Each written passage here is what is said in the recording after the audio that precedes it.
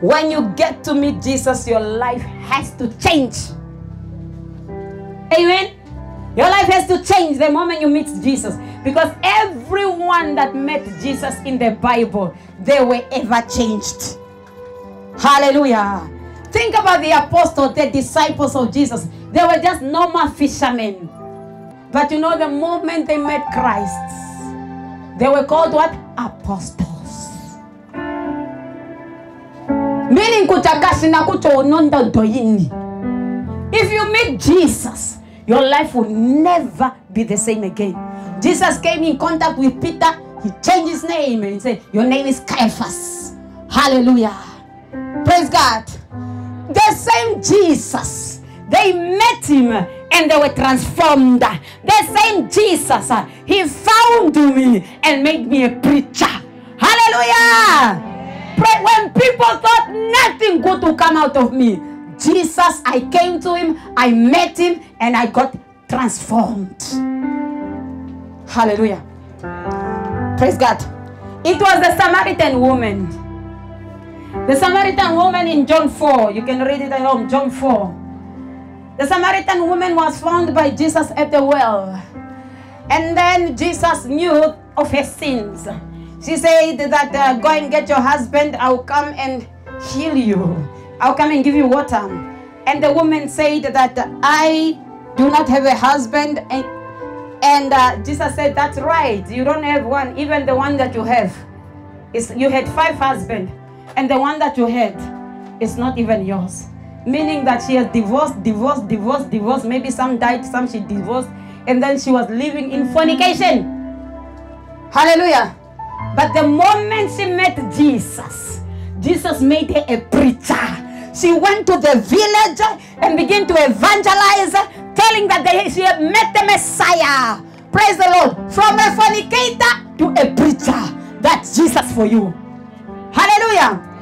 Hallelujah. Jesus did not condemn her. She said, you did well. You confess that the one that you are with is not yours. Because she said, I have no husband. But Jesus knew that she was with somebody that she's not supposed to be. Maybe you are with somebody that you are not supposed to be with. Jesus is calling you because he has got a plan for your life. Hallelujah. Jesus is calling you because he has got a plan for your life. Just like an ordinary woman, a Samaritan woman, walking in the street of Samaria, there she met Jesus and transformed her immediately to a preacher.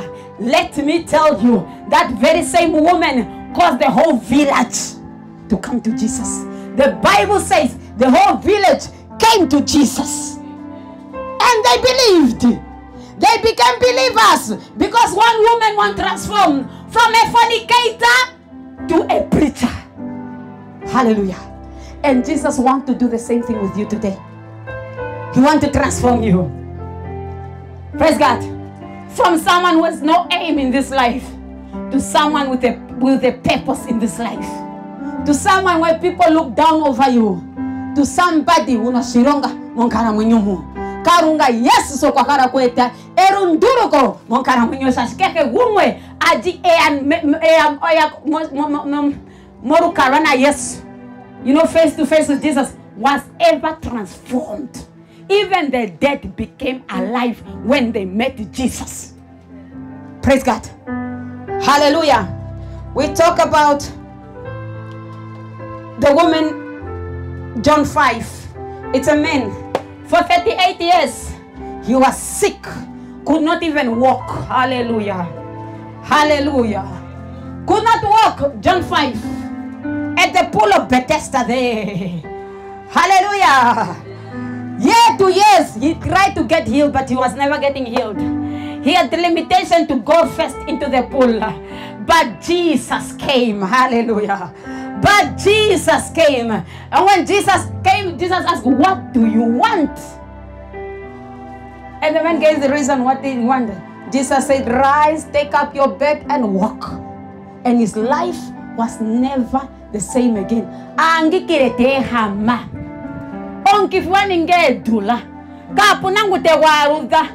so hallelujah. Because back then they had hospitals. Because Luke, the book of Luke, Luke was a doctor. He was a disciple, but he was a doctor. Even when he met Jesus, Arabashata.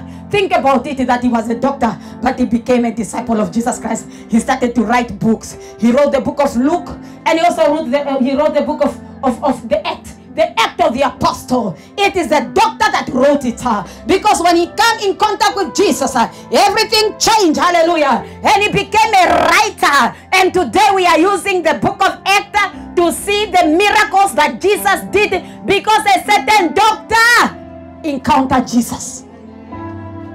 Hallelujah. Praise God. Not only the poor, even the rich were affected. Hallelujah.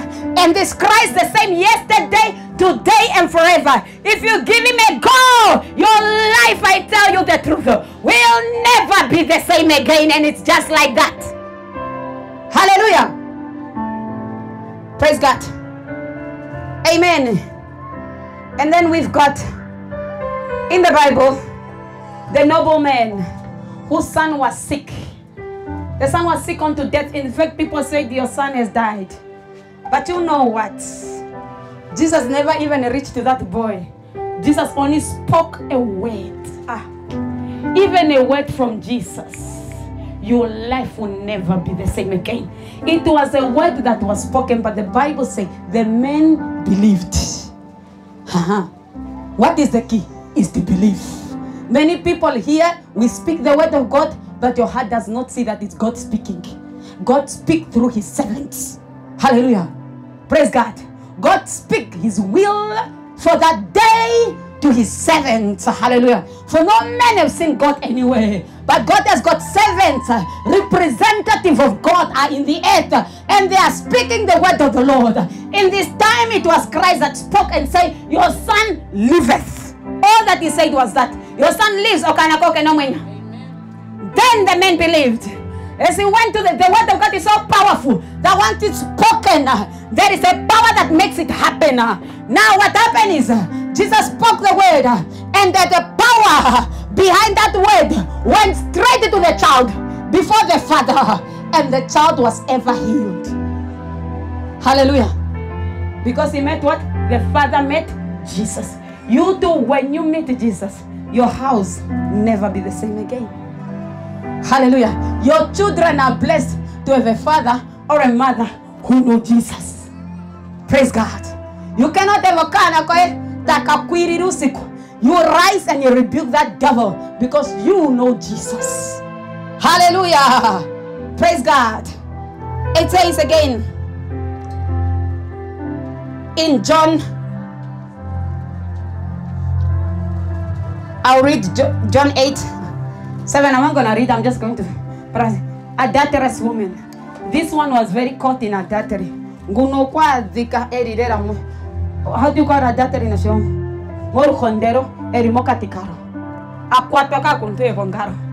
But you know what?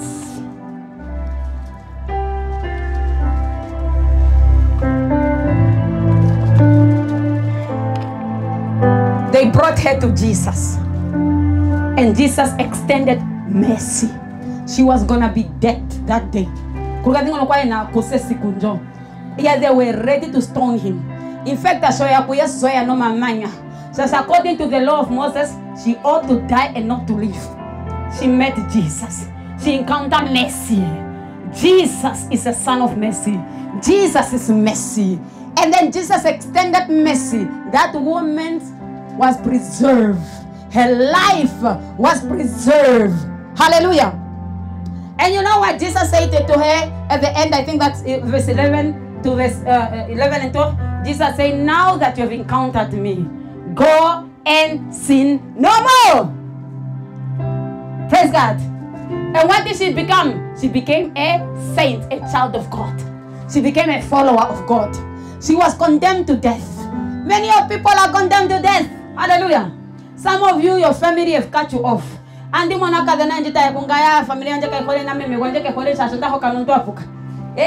come to Jesus. There is mercy for you. Hallelujah.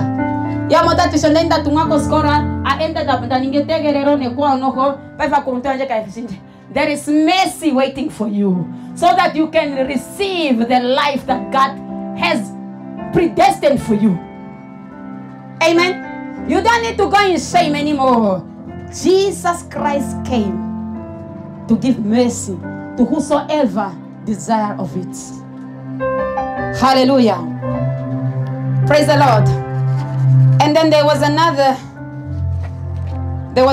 guy in John 9, the blind man that was born blind. What is your problem? This one was born blind. Amen. Then he encountered Jesus. And Jesus healed his eyes. And you know what this man ended up doing? He went to the court and began to proclaim the gospel. What the Lord has done for me, no one can steal it from me. He spoke to the high people in court and told them that Jesus Christ is Lord and is a prophet that sent from heaven. Hallelujah. Praise God. Everyone didn't care with him. But the time he got healed, he became so famous. Hallelujah. His healing brought fame to him that even he got the attention of the elders in the council. Amen. Hallelujah. And at the end of the day, they ended up what? Asking him. And he ended up preaching to them, telling that there is a prophet who gave me sight. Hallelujah. Praise God. Oh, my brethren, let me tell you, where are you? Get in touch with Jesus, and your life will ever be meaningful. I don't mean to go to church. I mean to know Jesus personally, to have a connection with him, to have a true relationship with him, to walk with him, to know from your heart to his heart you are one. Hallelujah. And he will transform your life. Whether you are quiet and get on God's fire will make you to talk. Amen. There is a fire that burns within you. Like Jeremiah said, like fire shut up in my bones. I cannot keep quiet. Hallelujah. But proclaim the goodness of the Lord. Hallelujah. David say, I will hear my voice screaming unto the unrighteous, telling them the way of the Lord. It doesn't matter what type of character you have. If the fire catch on you, you cannot keep quiet. You will have to run with that fire. Because that fire, you need to dispatch it. You need to give it somewhere. Praise the Lord. Hallelujah. Hallelujah. These things are for us. The scripture says, and the promises are unto us and to our children. And as many as the Lord our God is going to call. Praise God. This is not foreign. The Holy Ghost is not foreign. The Holy Ghost is sent for us. We human beings that believes on the Lord. Amen. Hallelujah. You are too quiet. Are you not hearing me? Amen. Praise God. And then we've got Lazarus, who was resurrected after 4 days. When you meet Jesus, even when you are dead, when you meet Jesus, even when you are dead, you become alive. Hallelujah. One guy, I think it's in the book of Luke. The mother okware noka na kamwe aiketi. Okai kakumbato mo shiketha ke bombada. Yeso kwe kamono oshikefeta mono meme kwa kostariri. Just because they were in popepina Jesus. Jesus felt compassion over the mother and went and touched Oshiketha. The boy rose from the dead because they were in contact with Jesus. That sorrow of the mother was ever changed, and it was changed to joy. Hallelujah. When you meet Jesus, I tell you, this is the same Christ that rose from the dead. This is the Lion of the tribe of Judah, who has prevailed before all angels, who was found worthy to take the scroll from the Father and to open it. Only he, when you meet him, your life will never be the same again. I tell you the truth. Hallelujah. Even the dead become alive. It was in Nigeria. Gondo, those days, I think it was 96 or so. Reinhard Bonnke came to Nigeria. And there was a woman with such a stubborn faith. The husband died. The husband was a pastor. It's there on YouTube. Raised from the dead. Reinhard Bonnke. If you put it, you find it. I think the man was David Okochukwu. He was a pastor. Now, when he was a pastor, he died on his. He had an accident. And I think it harmed his chest. And he died. When he died, they put him in mortuary for 3 days. Hallelujah. The woman could not give up. The woman received a word in the beginning of the year. That very word that is in the book of Hebrew that says, even the women receive up their debt. Their debt came back to life. She held on to that. And they said, take my husband to Reinhard Bonnke crusade. And the people were fighting. The father did not at first wanted to do that. But she insisted, I want my husband to go to the crusade. When they entered the crusade, when they came to the crusade, the people had a problem because they don't know. Maybe, you know, in Nigeria, sometimes they have bombs and they say it's a person. Now they were there for some time, you know, just trying to negotiate so that the body can come into where the presence of the Lord is. Hey, the presence of Jesus is. Then from there, they finally allowed the casket. And then they said, we cannot take let's take it under the basement. They put it in your basement. Let's take it to the basement. And the pastor, some of the pastors came, took the body out of the casket for 3 days. And they began to pray. That DVD is there. So tata meko kunyengi sangano taningo misipa ya kamone tata meko kufuza ya monon tata meko kufuza. The man set up. Then he started to ask, where's my file? Shashotazi kwa jaya ya ngwangwana kutotapura shike. And then they gave him water. He's alive until today. Praise the Lord. When you meet Jesus, this is the same Jesus we are preaching. Praise God. One woman with stubborn faith could just not let go of her husband. And she stood in faith. She said, there is a crusade. I'm sure the presence of Jesus is there. And I'm here to take this man. And this man will come back to life. And surely it was. Praise God. Hallelujah. Even in Lazarus, it was the sisters. The sister cried out. And they went and sought for Jesus. Praise God. They found him and they told him, the one you love, one of your child, Jesus, is dead. Jesus took some time. Immediately does not mean Jesus is not coming to do it. Jesus is not a liar. Praise God. And then from there, Jesus came. And all Jesus did is say, remove the stone. And they removed the stone. He said, Lazarus, come forth. Lazarus wake up from the dead. 4 days. God doesn't care whether you are stingy or whatever. God is God. Hallelujah. Nothing is too hard for him. He said, come forth. Lazarus came. Then Jesus said, loose him. Let him go.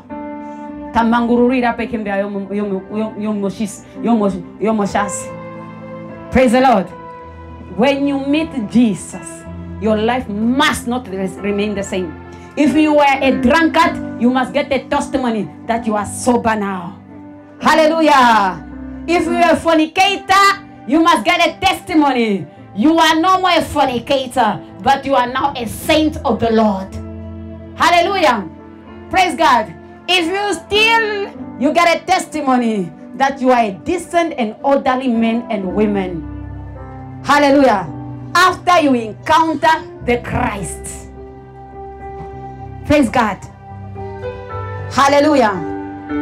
Now we read in John 4. I'm going to read this. John 4 verse 13. I'm just about to finish now. Jesus answered and said to her, John 4 verse 13.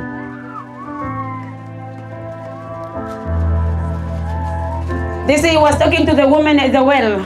The Samaritan woman who became who became a preacher of the whole village. Hallelujah. Hallelujah. He will give you a boldness. God will give you a boldness. A boldness that you will be able to speak to anyone that comes before you. A boldness to speak to your bosses. A boldness to speak to your family. A boldness to speak Monkunda when you mean. A boldness to speak Mesa. A boldness. Hallelujah. In those days, women were not counted. Amen. Women were not counted. But this woman went and they convinced the whole village. Say there is power when you meet Jesus. Hallelujah. Praise God. It says, when Jesus answered and said to her, Whoever drink of this water will thirst again. Ngutanomea guyo nimbu otakarase nota. Otoada kutonto kuni mari washiri. Marota kongo shikena tango. Is because nothing in this world will satisfy your soul. Your soul is created to be satisfied by his own maker, God Almighty. Hallelujah. Nothing riches will not satisfy you. Sleeping around will not satisfy you. Having the best beautiful wife will not satisfy you. Having the handsome husband will not satisfy you. Having the beautiful, cute little children will not satisfy you. Having money will not satisfy you. Staying in Rukisdorf will not satisfy you. Driving a Mercedes Benz will not satisfy you. You will still empty with those things because those things are earthly. Hallelujah. They are not spiritual. Your soul is spiritual. Amen. Hallelujah. That's why you see the rich people, they are on cocaine. The rich people, they are on daka. Why? When you have so much money. The celebrity that we are keep looking at them, they are mad. Can you not see them walking naked? What are they looking for? If it was fame, everybody knows them in the world, but they are still crazy. One day I saw on Facebook, I saw one guy called Lil Wayne. I said, what are the people? How can you listen to that guy? His head, the clothes he's wearing. How will that guy really become your role model? That guy is crazy. He's sick. Yet he has money. Apparently he bought his child millions of houses. Who cares? There's something that is missing in his soul. Jesus. That's why they are ever looking for things. They don't know what it is they want. They try to put tattoo everywhere in their body. They are still not happy. They try to be women. They are still not happy. They change even their body. They are still not happy. They sometimes, some of the people, they become women today. They go back again to they are still not happy. Everyone knows them on YouTube. They are still not happy because only one man, your creator, supposed to fill that very space in your soul. When you have him, you will find satisfaction. I promise you. You will find it. Just that Christians don't seek their God. Just like Christian, we've got too many things we love. We have too many idols. But when you narrow your heart to find God, you don't need anything here. You don't even need someone to tell you that I love you to feel good. You are already feeling good because Christ has told you that you are my own. Amen. Hallelujah. You are my own. I'll protect you. I'll care for you. I'll be with you until the end of this age. You are not an orphan. My eyes are on you. When someone keeps telling you that, no matter what life throws at you, you know that my Redeemer lives. You know I am not an orphan. You know God has me covered. But when you don't know that, you try to be everything. You try to seek approval from people. You try to be confused when you don't need to be confused. You think that it's money that is going to make you happy. It's not money. People have money, but they are stressed. Ask them. Hallelujah. Satisfaction of the soul comes from God. You have to know that, and you must believe that. Praise the Lord.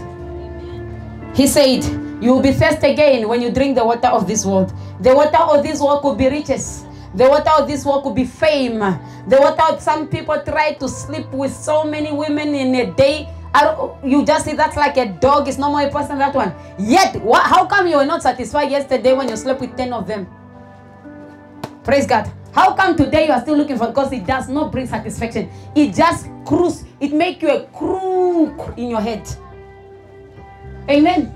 There's order. Order brings satisfaction. Order. Praise God. You are not a dog. You are a human being. Even some girls are like that. You cannot be like that. Your body is a temple of the Holy Ghost. It's not a temple of sexual immoralities. Hallelujah. Praise God. We cannot worship that thing. We cannot worship on Betty that we worshiping on Miraro. Praise the Lord. We worship God only. Amen. Some people think that because maybe they... No! Serve the Lord your God. He said He will give you the desires of your heart. He knows what you need and He will give it to you in the beautiful time. Praise God. We must be free from worldly affection, including food. Hallelujah. That doesn't mean we don't eat, we eat. But we are not ruled by food. We are ruled by Christ. That's the reason why we lack power, because we are ruled by the things of this world. Hallelujah. Say, but whoever drinks of the water, hallelujah, that I shall give him will never thirst. But the water that I shall give him will become in him a fountain of water springing up into everlasting life. Say, praise the Lord. Whoever will drink of that water, hey, there will be life in you. At work, they will ask for your counsel. Hallelujah. They will respect you because there is something that is emanating from you. There is life. Listen, when you are a child of God and there is no life in you, do something about your life and get angry. Something needs to happen. You must be a life-giving person because Christ is in you. You have drunk of his water. Hallelujah. Therefore, you must matter in your family. You must matter. You must be the prince. You must be the prophet of that family. If you are a teacher, you are the principal there. Let your light so shine. Amen. That men will see it and give glory to God. This thing is not only for some people, it's for every child of God. Hallelujah. For every child of God. Educated, uneducated. Married or unmarried. Children or no children. Hallelujah. Speaking English or not speaking English. Praise the Lord. If you can meet him, if you meet Jesus, he will make you a wonder. Think about Peter. Peter had got a very funny character, but he became a mighty apostle that Jesus Christ committed the church in Jerusalem, the Jews, to Peter. Hallelujah. Praise God. Hallelujah. There is a fountain that needs to spring out of us. A fountain of living water. A fountain of hope to the hopeless. Hallelujah. A fountain of wisdom. A fountain of courage. A fountain of the Holy Ghost in us. Do you believe? Praise the Lord. Hallelujah. It says, John 7 verse 37 there. That'll be my last. On the last day, that great day of the feast, Jesus stood and cried, saying, if anyone thirsts, let him come to me. Hallelujah. If you desire this life I'm talking about, this life that has brought joy in my life, this life that has brought purpose in my life, this life that gave me hope for tomorrow, this life that speaks of the kingdom of the Lord, you must be thirsty and you must be hungry for it. You must desire it. It comes by desire. The Bible says here, on the last great day of the feast, Jesus stood and cried out and saying, if anyone is thirsty, let him come and drink. And today the same invitation is coming to you, my brethren. If you are thirsty, come to Jesus and begin to drink. Hallelujah. Praise God. Drink the water of life, so that you don't need to be thirsty anymore. The people that drink normal water, the people that drink the water of this world, Lord, they are ever thirsty. But this one, Jesus said, you will never thirst again. But out of you shall flows water, of fountains of water. You know what is fountains? Not only one fountain. Fountain. Healing, prophecy, encouragement. Hallelujah. Preaching, giving hope. It's a lot of fountains that must flow out of us. Praise God. He who believes in me, as the scripture has said, out of him, out of his heart shall flow rivers of living water. Say amen. Amen. Hallelujah.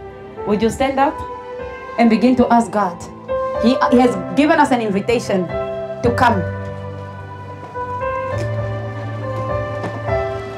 You can give him to play.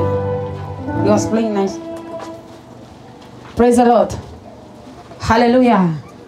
Begin to talk.